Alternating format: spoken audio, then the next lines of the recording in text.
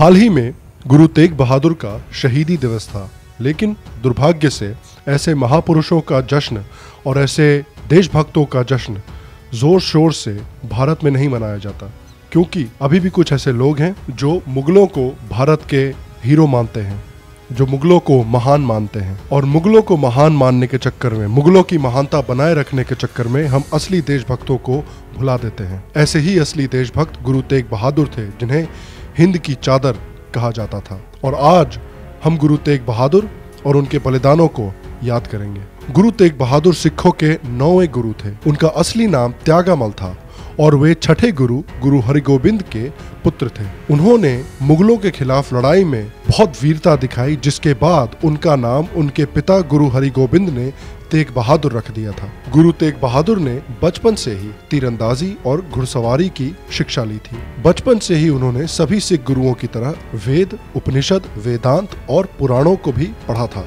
और ये बात उन लेफ्टिस्टों और उन खालिस्तानियों के लिए बहुत जरूरी है समझनी, जो कहते हैं कि सिख और हिंदू बिल्कुल अलग अलग हैं, उनमें कोई भी समानता नहीं है। सारे सिख गुरु वेद, पुराण और वेदांत पढ़ते थे। सभी सिख वेदांतिक हिंदू शिक्षा का पालन करते हैं। और ये समझना सबको जरूरी है कि हम एक ही माँ के बेटे हैं, हम सनातनी भाई हैं। और गुरु तेग बहादुर की ये कहावत गुरु ग्रंथ साहिब में भी है, जिससे कि ये बिल्कुल साफ हो जाता है। वो बताते हैं कि एक आदर्श व्यक्ति कैसा होना चाहिए, जो नर दुख में दुख नहीं माने, सुख स्नेह अरुभय नहीं जाके, कंचन माटी जाने, नहीं निंदा नहीं अस्तुति जाके, लोभ मोह अभिमाना, हर्ष शोक में रहे नियारो, ना ही मान अपमाना, आशा मनसा सकल त्यागी के, जगते रहे निराशा, काम क्रोध जे ही परसे नाही, ते ही घट ब्रह्म निवासा। ठीक यही चीज वेदांत भी हमें सिखाते हैं। और इसलिए ये जो खालिस्तानियों का प्रोपेगेंडा है और ये जो लेफ्टिस्टों का प्रोपेगेंडा है, मैं उनको कहूंगा कि आप सबसे पहले सिख गुरुओं के बारे में पढ़ें और इतिहास पढ़ें।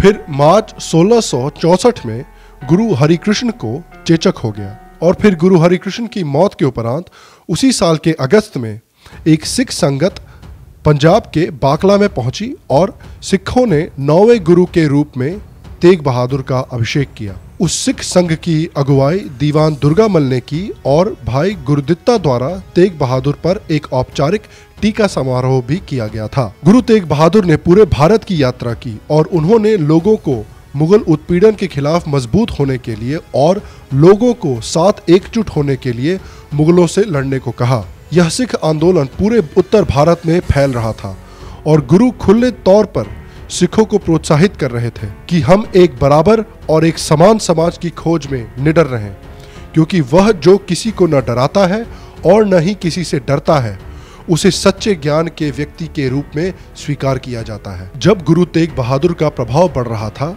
तब औरंगजेब उनसे बहुत असुरक्षित महसूस कर रहा था और उसने देश के ऊपर और भी इस्लामिक कानून लागू कर दिए। उसने गैर मुस्लिम स्कूलों और मंदिरों को ध्वस्त किया और उसने गैर मुस्लिमों पर जजिया जैसे और नए कर लागू कर दिए। औरंगजेब गुरु तेग बहादुर से बहुत असुरक्षित महसूस करने लगा और उसने हिंदुओं के उत्पीड़न को और भी बढ़ा दिया। एक दिन गुरु तेग बहादुर के पास कुछ कश्मीरी हिंदू आए और उन्होंने कहा कि औरंगजेब ने उन्हें एक अल्टीमेटम दिया है कि तुम या तो इस्लाम को कबूल करो वरना मरने को तैयार हो जाओ। तो गुरु तेग बहादुर ने मुगल अधिकारियों द्वारा कश्मीरी हिंदुओं के इस धार्मिक उत्पीड़न का सामना करने का फैसला किया। उन्होंने अपने बेटे गुरु गोविंद को उत्तराधिकारी गुरु नियुक्त किया और उसके बाद उन्होंने कहा कि वो औरंगजेब से मिलना चाहते हैं, और अगर औरंगजेब उन्हें इस्लाम में तब्दील करने में सफल हो जाता है, फिर सभी कश्मीरी हिंदू इस्लाम कबूल कर लेंगे। औरंगजेब के सैनिकों ने गुरु तेग बहादुर को तुरंत ही गिरफ्तार किया और फिर गुरु तेग बहादुर को 4 महीने तक सरहिंद के एक जेल में रखा गया। फिर नवंबर 1675 में गुरु तेग बहादुर को दिल्ली लाया गया। वहां गुरु तेग बहादुर से औरंगजेब ने कहा कि तुम अगर ईश्वर के इतने निकट हो तब एक चमत्कार करके दिखाओ। गुरु ने औरंगजेब को यह कहा कि चमत्कार से ये नहीं पता चलता कि एक व्यक्ति ईश्वर के कितने निकट है या कितना दूर है। नाराज होकर औरंगजेब ने गुरु तेग बहादुर को इस्लाम कबूल करने के लिए कहा। उन्होंने कहा कि मैं तुम्हें और तुम्हारे सारे साथियों को जाने दूंगा और परेशान ना करूंगा अगर तुमने और उन सब ने इस्लाम कबूल कर लिया तो। गुरु तेग बहादुर ने सीधा सीधा इनकार कर दिया।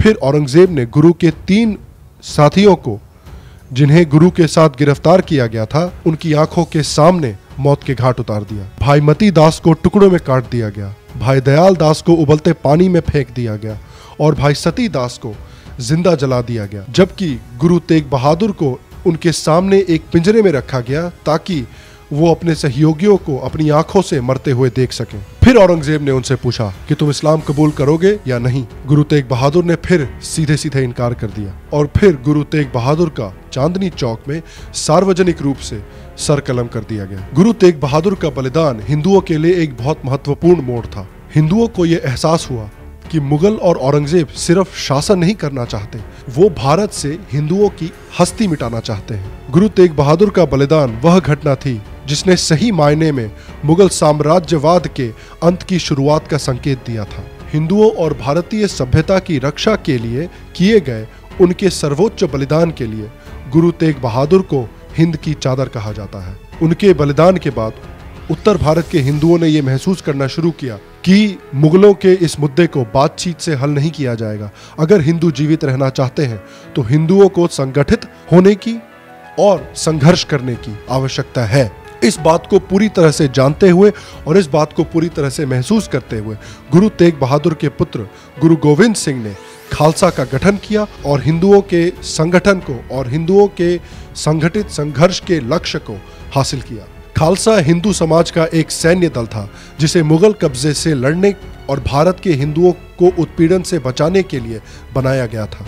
लेकिन दुर्भाग्य से आजादी के बाद हमने इस वास्तविक इतिहास को जानने के बजाय हमने इस टूटे फूटे धर्मनिरपेक्षता यानी सेक्युलरिज्म के कॉन्सेप्ट को अपनाया और इस टूटे फूटे कॉन्सेप्ट को अपनाने के लिए हमने एक झूठा इतिहास रचा और इस झूठे इतिहास को रचने के लिए हम तेग बहादुर जैसे असली देशभक्तों को भूल गए। हम महाराणा प्रताप, हम लचित बोरफुकन, हम परशी राजा और हम शिवाजी जैसे देश के असली सपूतों को भूल गए और लोधी और बाबर और औरंगजेब जैसे लोगों को हमने याद रखा। हमने अपनी सड़कें इनके नाम पे रखी। गुरु तेग बहादुर के बलिदान को हमें याद रखने की जरूरत है क्योंकि गुरु तेग बहादुर के इस बलिदान ने इस बात को उजागर कर दिया कि अत्याचार के सामने भारतीय धर्म आत्मसमर्पण नहीं करेगा और अपने आखिरी दम तक भारत के लोग धर्म के लिए लड़ते रहेंगे। और इसलिए गुरु तेग बहादुर को मेरा प्रणाम। हाँ, तो ये था आज का एपिसोड। मुझे आशा है कि आपको आज का ये एपिसोड पसंद आया हो और मैं आपसे पूछना चाहता हूँ कि इस तरह के नकली सेक्युलरिज्म को तोड़ने के लिए और इस तरह के नकली सेक्युलरिज्म से आगे बढ़ने के लिए हम क्या कर सकते हैं अपने देश में। प्लीज अपने जवाब मुझे नीचे कमेंट सेक्शन में बताएं। अगर आपको आज का एपिसोड पसंद आया हो तो प्लीज अगर आपको आज का ये एपिसोड पसंद आया हो तो प्लीज आज के एपिसोड को एक लाइक दे दे, एक थम्स अप दे दे। इससे मेरी बहुत मदद होती है और इससे शो की बहुत मदद होती है। अगर आप इस शो को पसंद करते हैं, अगर आप इस शो को पेट्रियन पे सपोर्ट करना चाहते हैं तो प्लीज नीचे पेट्रियन के लिंक पे क्लिक करके आप सपोर्ट कर सकते हैं, जैसे भी आपको ठीक लगे वैसे। अगर आपको श्याम शर्मा शो पसंद है, अगर आपको आज का एपिसोड पसंद आया तो प्लीज नीचे सब्सक्राइब के लिंक पे क्लिक करके सब्सक्राइब करें इस चैनल को और यहाँ पे करके भी कर सकते हैं। मैं आपको अगले एपिसोड में मिलूंगा और तब तक स्वस्थ रहें, सुखी रहें, फिर मिलेंगे।